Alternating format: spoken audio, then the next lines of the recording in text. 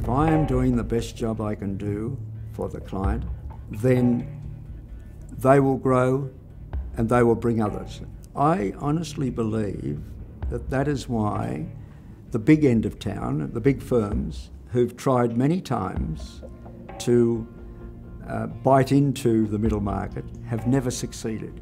They don't understand the core of what drives this place.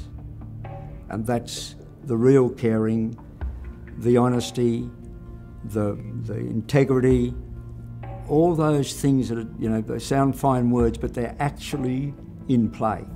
We are great at bringing businesses up, helping them grow, and just being part of their team.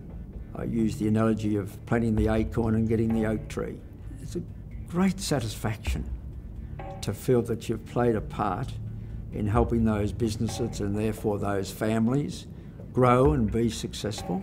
The first client I worked on my first day of work in 1966 is still a client of this firm. Our partners get very involved with our clients, and so they see them all the time. We do share success, but it's not just the hard times, it's just having somebody to talk to who's totally independent. Our clients are generally active entrepreneurs, and there's ups and there's downs and there's sideways, and during the course of a day you're punching the air and then you're sort of slumping over thinking, okay, I've got to deal with another crisis, so you're in there in the mix the whole time. If you focus on the client and your big interest is about doing the best you can there and making sure you're giving all the support you can, the dollars will look after themselves.